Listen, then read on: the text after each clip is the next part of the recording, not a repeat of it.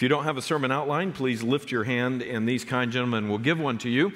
The way we study the Bible in our church, it will be very helpful, especially with a long passage that we have this morning. You will need a sermon outline. Maybe you're new to us this morning. Just lift your hand up and these guys will give one to you. I love the narrative of the gospel.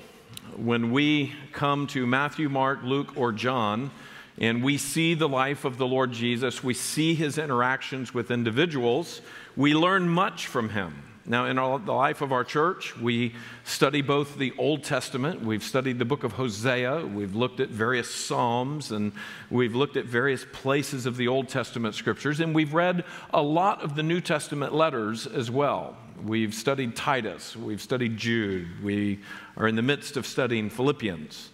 But this morning, on this special Sunday before Thanksgiving, we want to come back to the Gospels.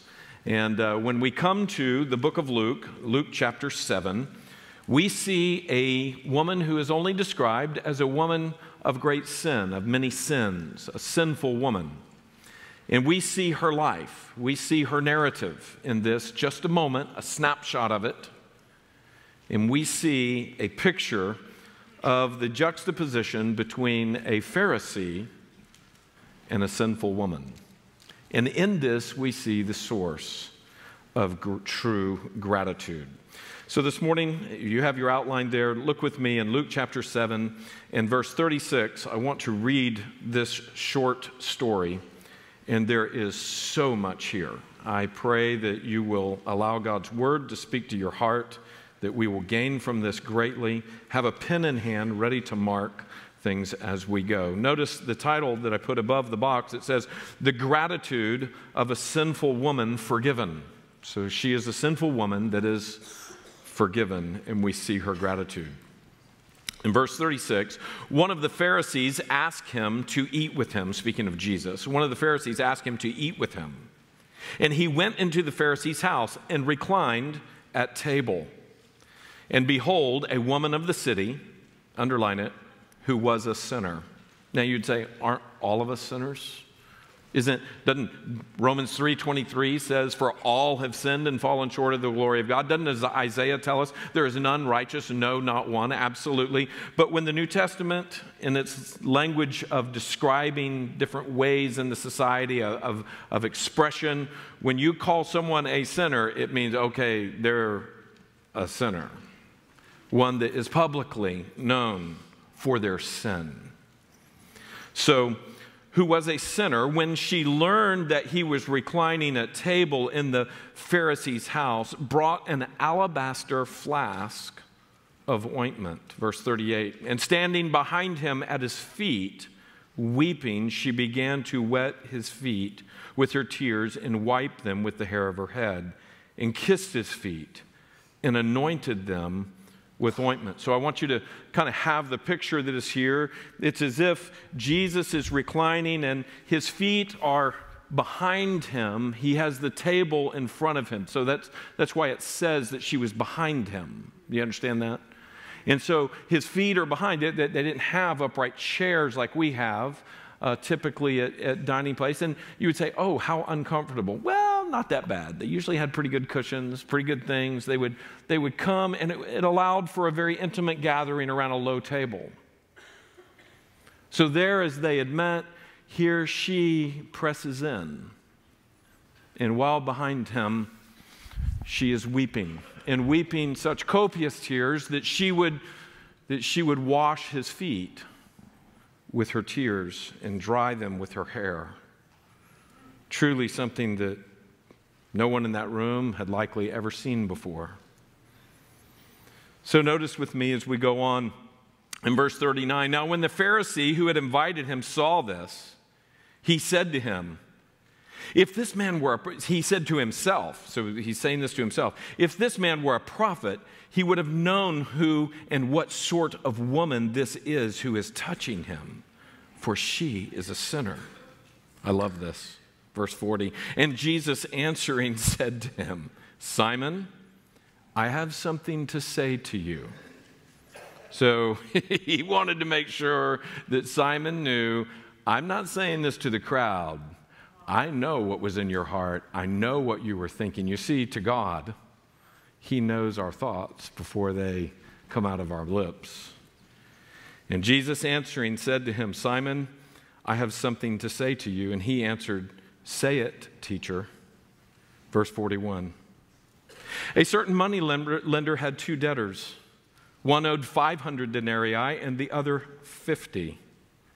When they could not pay, he canceled the debt of both. Now, which of them would love him more? Verse 43, Simon, that's the name of the Pharisee. Simon answered, the one, I suppose, for whom he canceled the larger debt. And he said to him, you have judged rightly. Then turning toward the woman, he said to Simon, do you see this woman?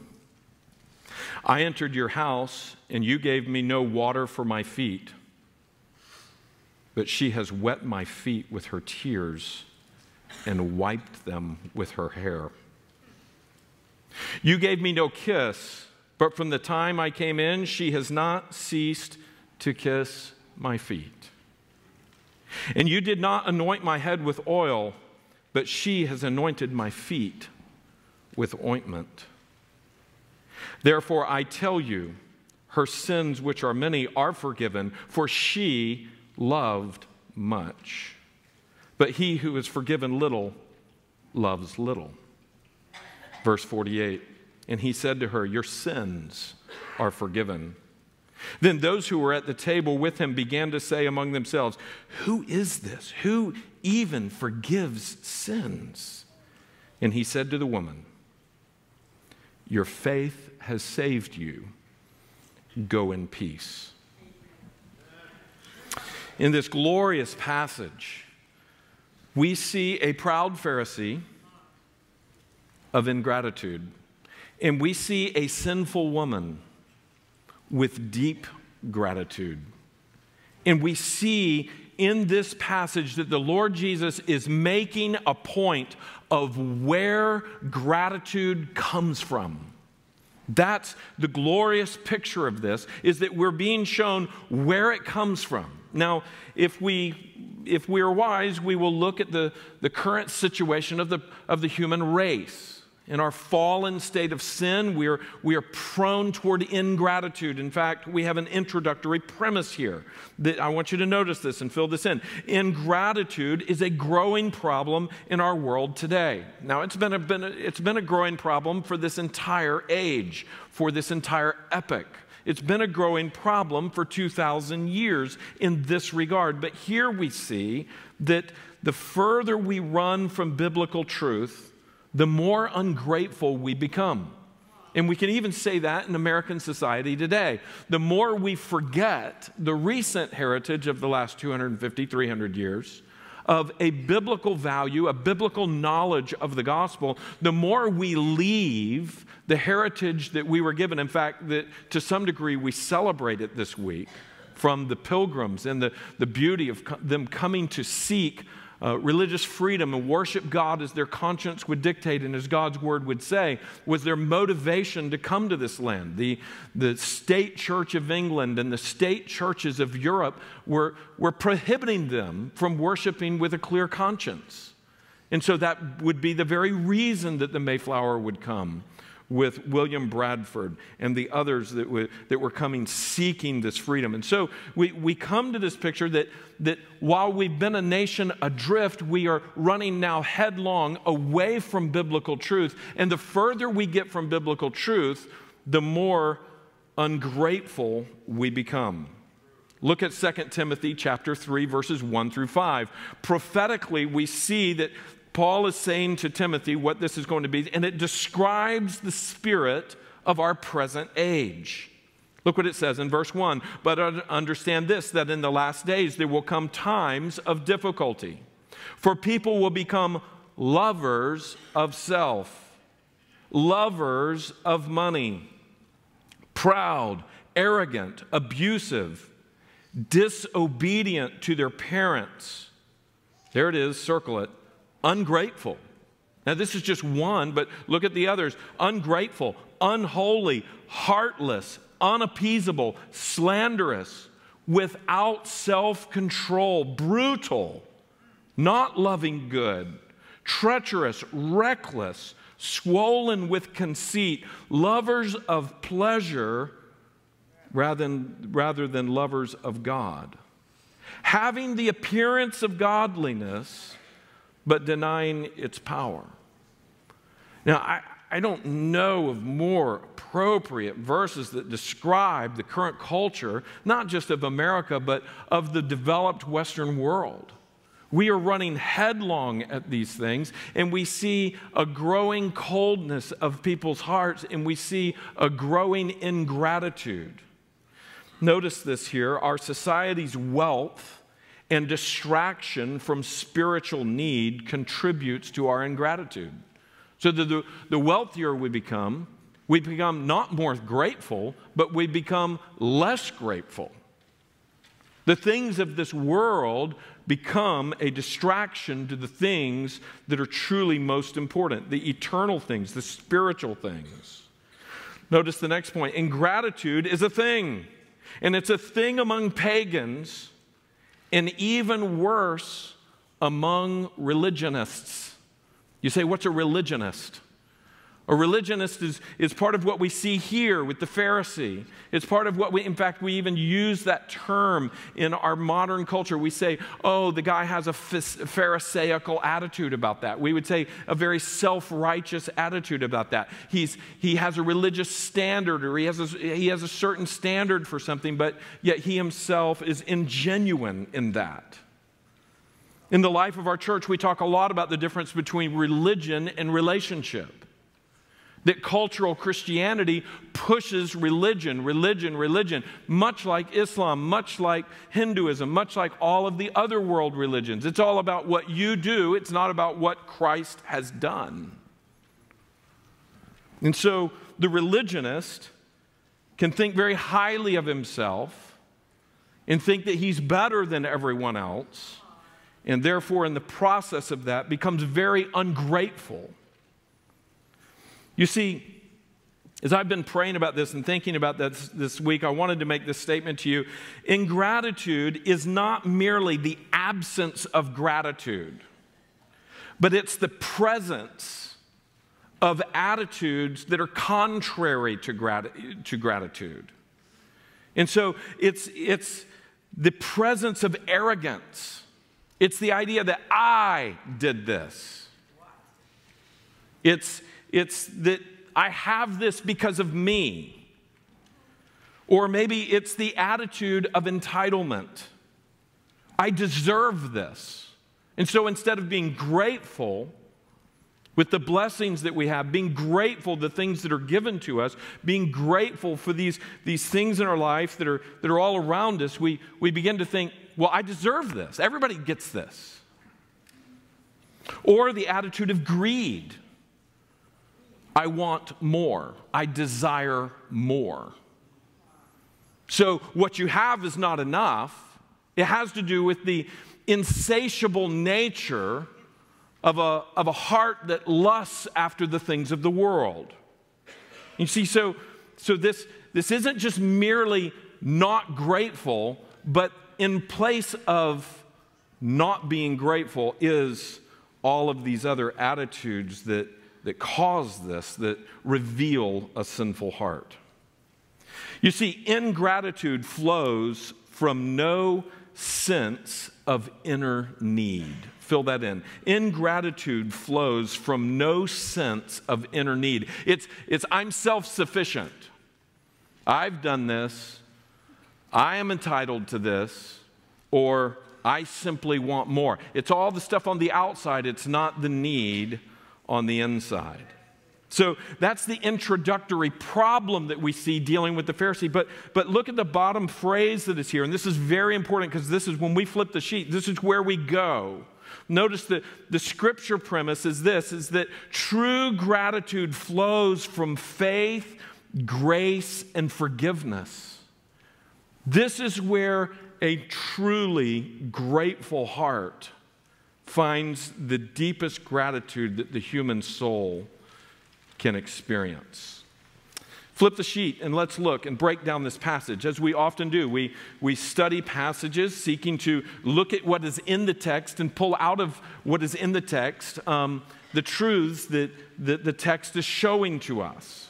And so in the life of this story, same passage right here in a long column here, so we can look and see some key things that come out of this. First of all, I want you to see what we've just said. Ingratitude roots from no sense of need. When you think about a tree and its roots, and that tree sends down roots down deep into the ground, and that is the anchor of the tree. That is from where it draws its sustenance. So that's what's there. So what feeds ingratitude? That which feeds ingratitude is no sense of need. It's the idea that you don't have a spiritual need, that you are self-sufficient in this. If you would, circle up there Simon the Pharisee. Simon the Pharisee is the first subject that we look at. Simon the Pharisee has no sense of felt need for God's grace.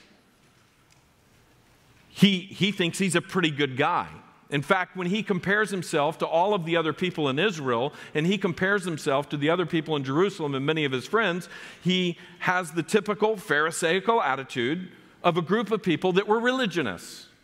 That it was all about a point system, and it was all about status, and it was all about who is more holy than who. And there were many different sects of this, but the Pharisees were known and powerful and sought or viewed by the society as being very holy. But notice what we learn from this. Look in verse 36. One of the Pharisees asked him to eat with him, and he went into the Pharisee's house and reclined at the table.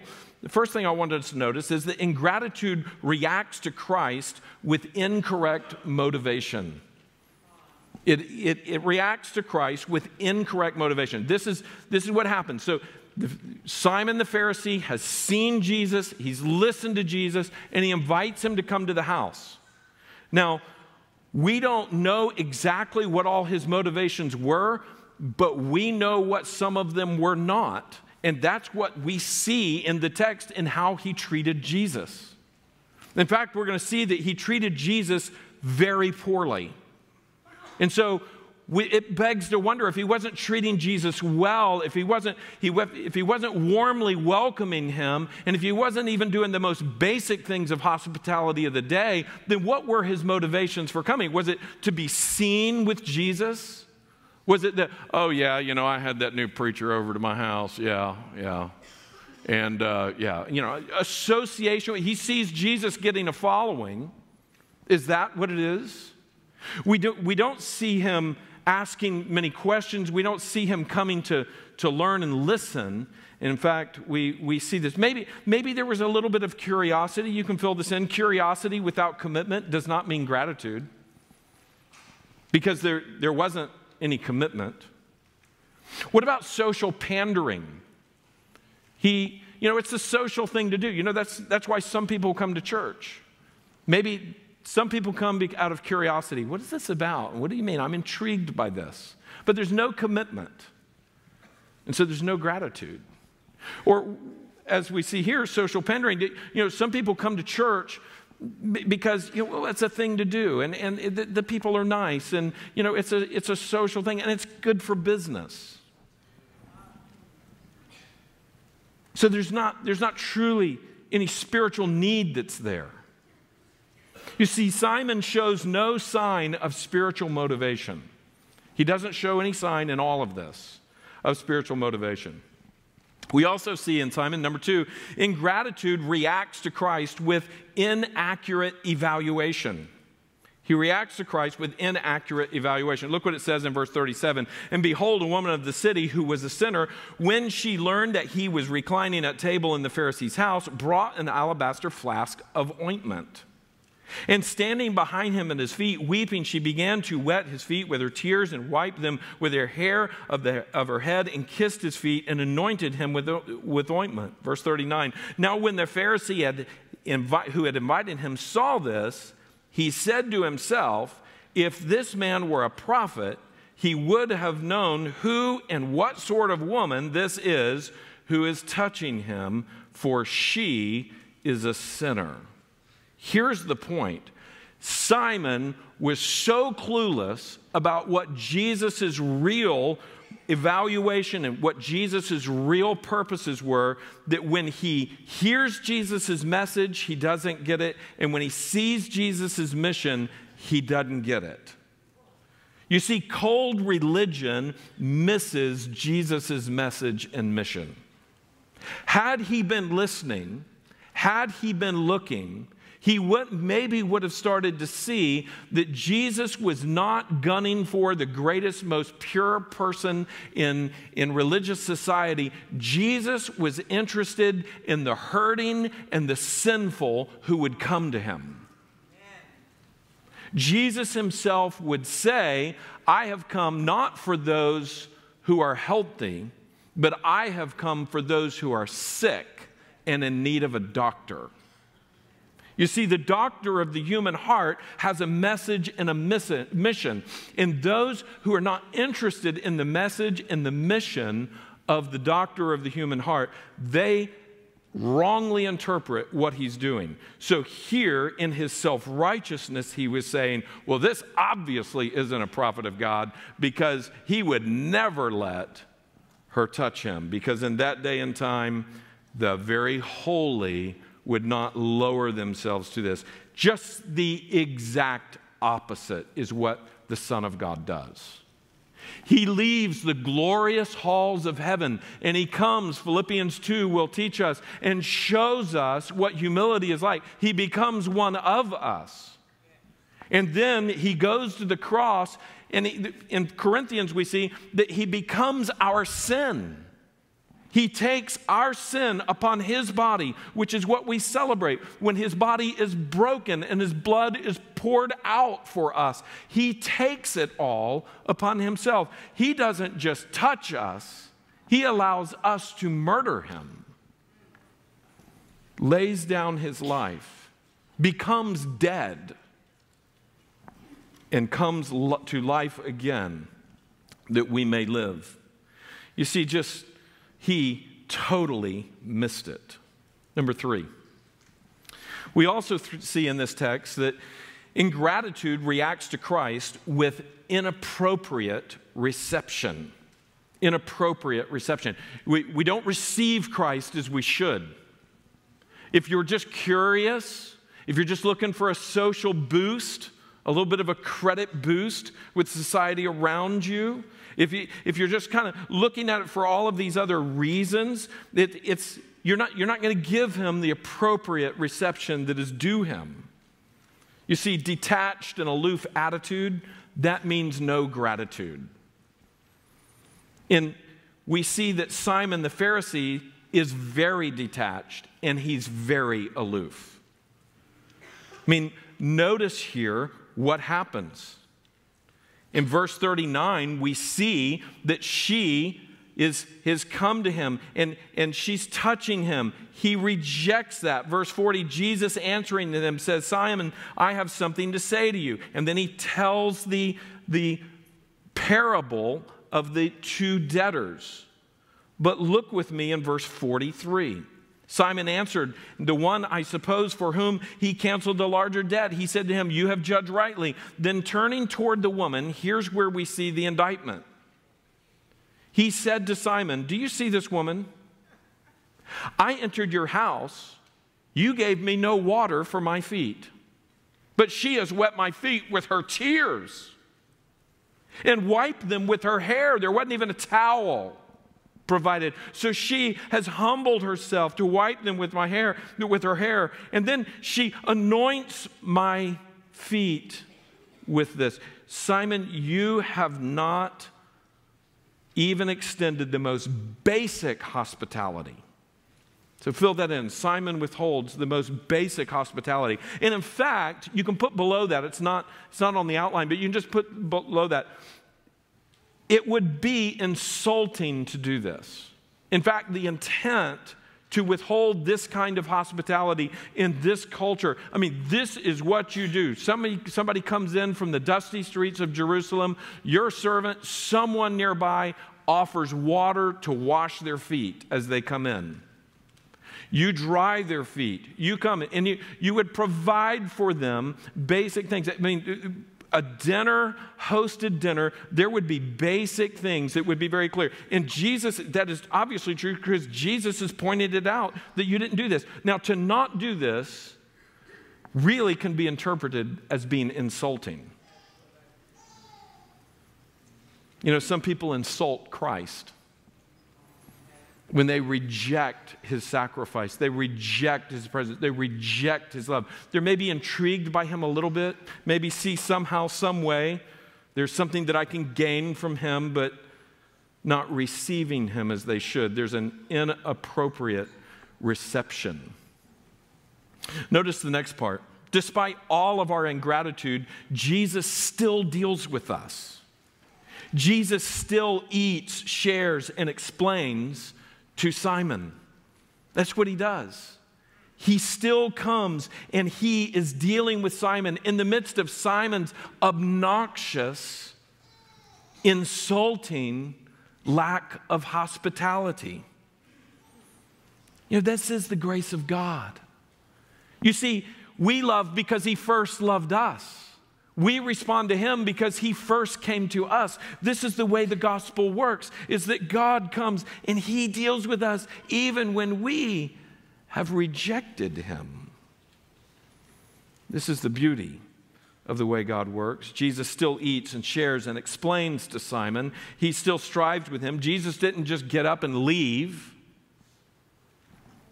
We don't know what would happen with Simon later. Perhaps he would come and be convicted for his horrible treatment of Christ in the witness of this woman. Perhaps he would come to understand the gospel, but we don't know. So ingratitude roots from no sense of need, but gratitude roots from a deep sense of need, and we see this in the woman's life. The sinful woman models, circle those words there, the sinful woman. So you've circled at the top, Simon the Pharisee. Well, now we focus on the sinful woman. The sinful woman models deep felt need for God's grace. She's a sinner and she knows it. You see, he's a sinner and he doesn't know it. Number one, true gratitude expresses itself spontaneously. That's what she does. Thankfulness doesn't have to be pushed. No one is coaxing her to do it. She is doing it spontaneously, readily. No one has planned this except she saw an opportunity and went for it. You see, she came uninvited. Now, that's not entirely inappropriate. In their culture in time, we would see that when there was a dinner happening, it was kind of an open affair. There wasn't a lot of ways to close the door in inner city homes and that kind of thing. Everybody's kind of in close, and people might be around. We know that people were always around Jesus in large number. He would go somewhere, and people would often stand outside and hang around. And perhaps in the society there was a bit of an openness even to the house. In our day and time, if somebody showed up for dinner uninvited, you would look at them and go, "Who are you?" Now, I heard about somebody doing that recently in the life of the church. I think the Rivieras and the Carreras showed up at the Johnsons and said, "Hey, how you doing? We're here." Everybody was in pajamas. They had a great time, had good Christian fellowship.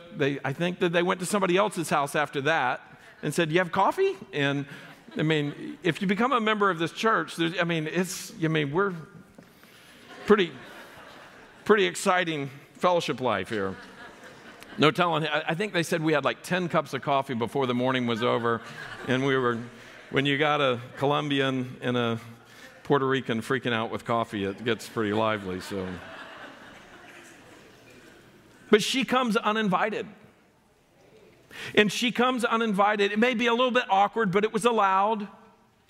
And there she is, spontaneously expressing, as only she could do, her gratitude. Number two, this true gratitude, it expresses itself not only spontaneously, but it expresses itself obviously. True gratitude is obvious.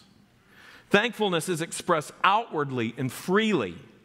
It's not I'm not going to say anything, like we might with other thoughts and other ideas. But true gratitude in itself is in part that because it is expressed and it's obvious. You see, she was deeply moved and wept without shame. She didn't care who saw her weep. In fact, her tears were not hidden and simply wiped away. Her tears were part of her blessing upon the Lord. And they were tears of love and gratitude. You see, it was no longer the tears of shame that a woman with a bad reputation would have. Oh, how forgiveness changes the human heart. How forgiveness flows down into who we are and causes a joy and a relief and a gratitude that we see here in this woman. Number 3, true gratitude expresses itself humbly. It's willing to do anything. It's not being prideful. You see, true thankfulness gives back. Thankfulness has no pride or self-promotion. She's not there seeking to get everybody to say, oh, look how thankful she is. She's simply, without saying a word, she comes and she's humbly weeping. And then we see that she wipes his feet with her hair. Now, in that day and time, most women usually had their hair covered.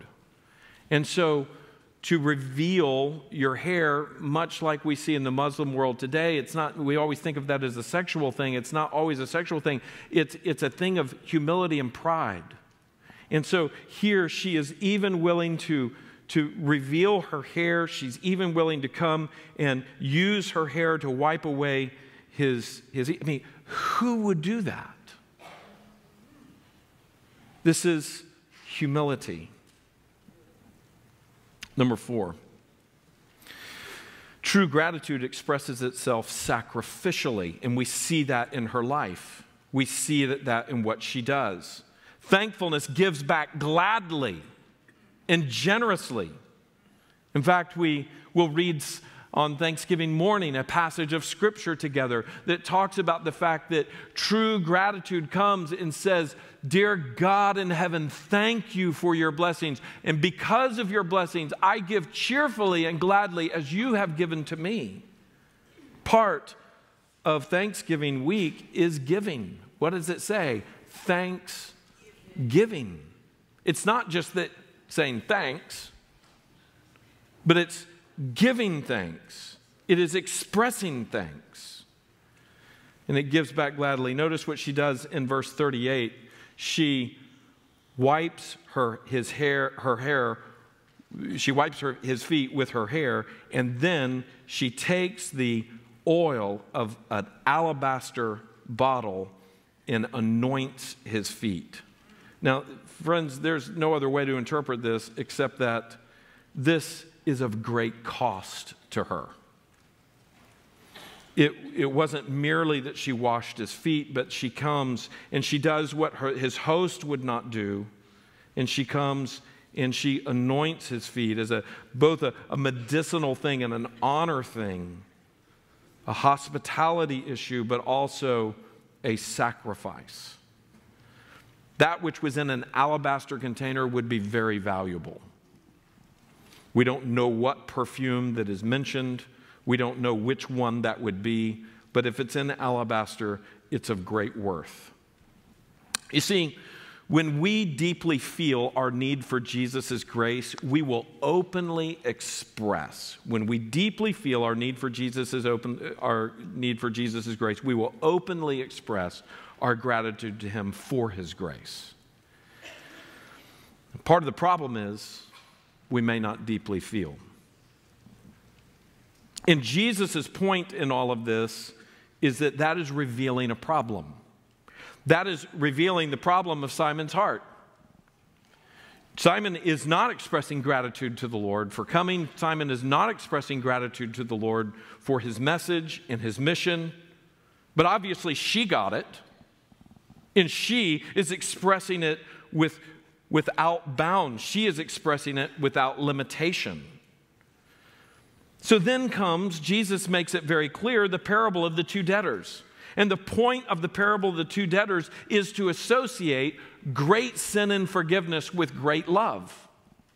And so he says to him, there's two debtors, one that owes 500 denarii and the other one 50. So one owes 10 times as much, 10 times. And then there they are. They're both forgiven. Well, which one is more grateful? Jesus makes the point that those who are forgiven much are more grateful. Now, friends, this is an important thing for us to see, that Jesus is saying that there is no sinner that I cannot forgive. And when a sinner is forgiven, when a sinner comes to the Savior, he rejoices, she rejoices. And listen, all of the people should be glad for that. Instead of standing there and going, oh yeah, we'll see what this guy does. He's really got a past. You know, that can happen in the church. That can happen at Sheridan Hills Baptist Church. That someone comes out of the world from a very hard, difficult, sordid past of sin and comes to find the Savior of Jesus and comes to find all of the forgiveness and all of the filling that their heart has longed for. You know, Sheridan Hills ought to rejoice in that. There is no room for, well, let's just keep an eye on them. Friends, we are called to rejoice in this. You see, the parable of the two debtors is told by Jesus to Simon to explain the source of the woman's great expression of love. That's why she did it. It came from his great forgiveness. Her gratitude came from his forgiveness. That's why she was grateful. And that's why she expressed it. You see, the woman's love for Jesus comes from his great forgiveness of her. She loves much because she is forgiven much. And that's the point of the text. She loves him much because she is forgiven much. Simon, in his spiritual blindness, thinks that he hasn't sinned much. And by the standards of the people around him, he probably hadn't. Except that, by the standards of the high King of heaven, pride and arrogance based in religiosity can be a greater offense than indulging in the pleasures of the world. In fact, Jesus himself would say that Capernaum would endure a stricter judgment at Judgment Day than Sodom and Gomorrah. And why? Because they rejected the Messiah. They weren't in a city of sodomy. They weren't in a city of great horror and sexual appetite. They weren't in a city of great debauchery. But they were in little old Capernaum. But they still rejected the Messiah. And Jesus said that is a greater offense.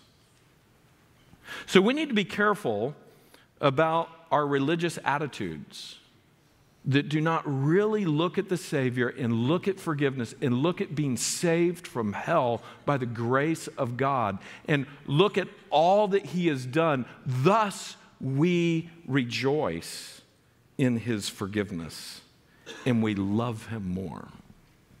You know, if you will notice, many of the hymns that we sing talk about our sin problem, and they talk about the Savior's action, and then they express gratitude to God. We just sang it. Jesus, thank you. Your blood has washed away my sin. Jesus, thank you. This picture of our sin in the picture of the Savior. Now, you know, if you find yourself with no gratitude in your heart, I'm very concerned about what that means.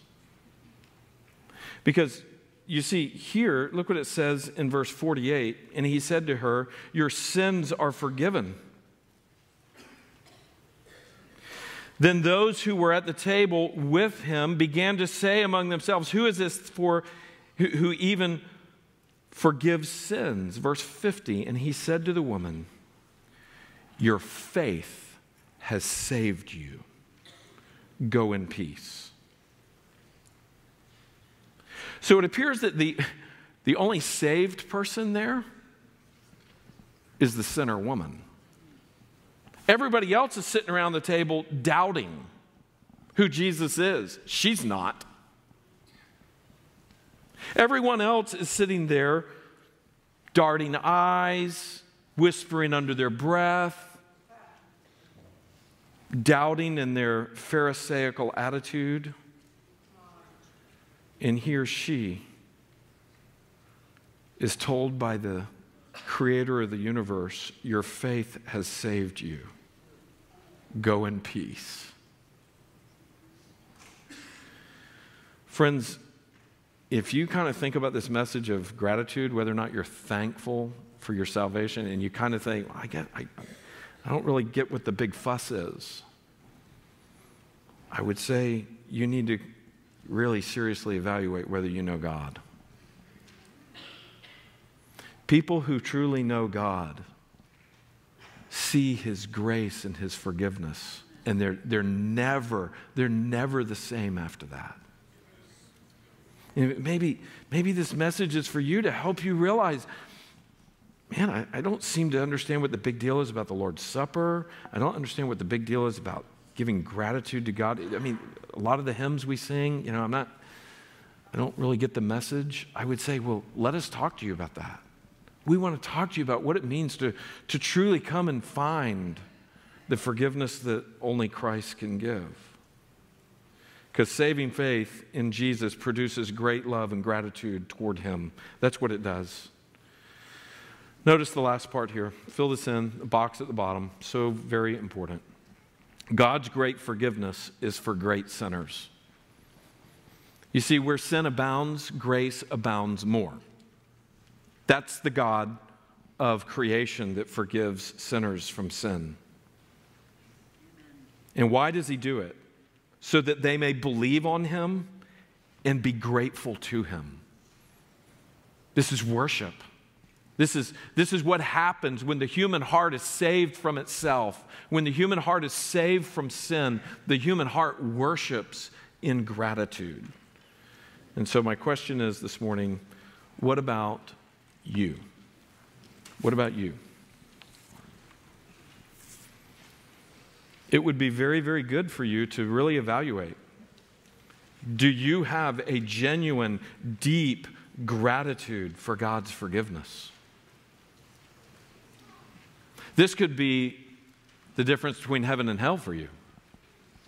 It may be a lack of gratitude. Maybe you're glad to come to church. Maybe you're glad to hear the message, and you're even glad you kind of like the tune, and you like the folks, and they're nice. But you start to realize, well, I guess I don't see myself as truly grateful. I mean, I would say that, but maybe I know that my heart is not.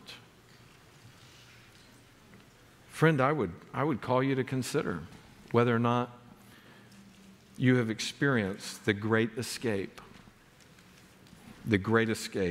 offered through Christ. So do you have a genuine, deep gratitude for God's forgiveness? I pray so. If you do not, I pray that you will in coming to Christ. Would you stand together with me for prayer?